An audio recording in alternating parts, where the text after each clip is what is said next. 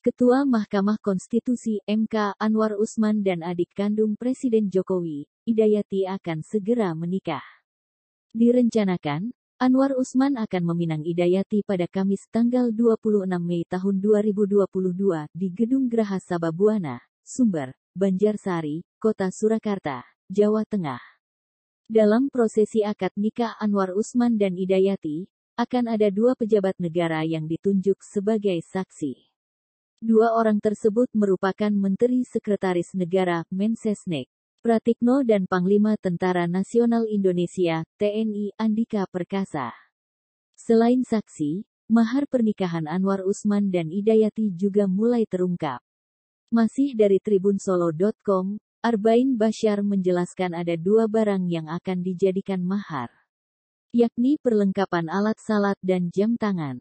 Di sisi lain, kemesraan calon pengantin Anwar Usman dan Idayati diungkap pihak wedding organizer, Dani Wigung.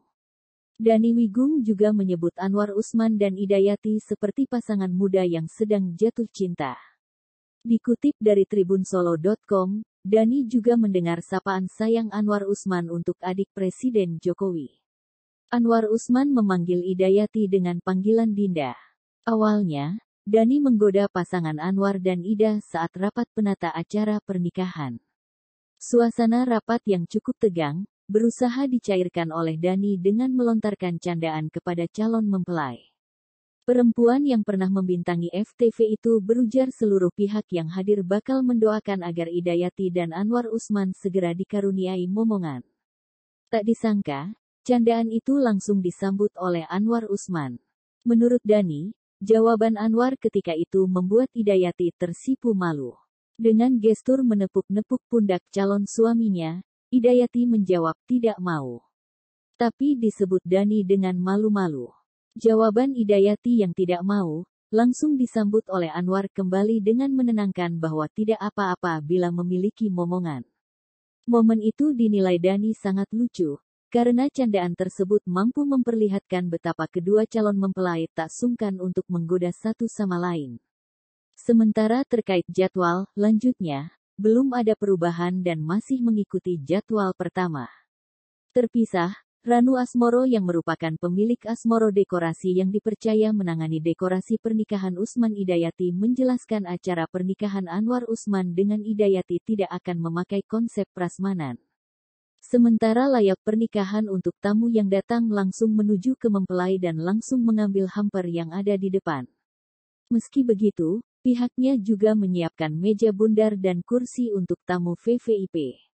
Rencananya ada sejumlah tamu VVIP yang akan hadir dalam acara pernikahan yang digelar di Graha Saba Buana Solo itu.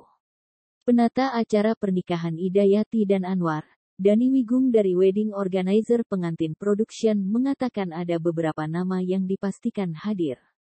Termasuk Menteri Sekretaris Negara Pratikno dan Panglima TNI Jenderal Andika Perkasa yang akan bertindak sebagai saksi pernikahan.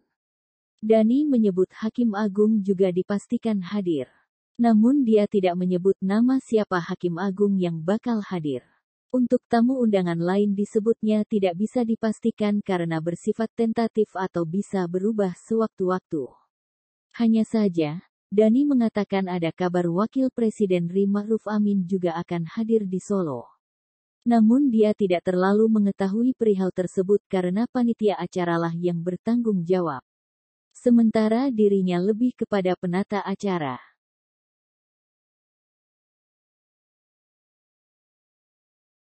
Terima kasih sudah nonton. Jangan lupa like, subscribe, dan share ya.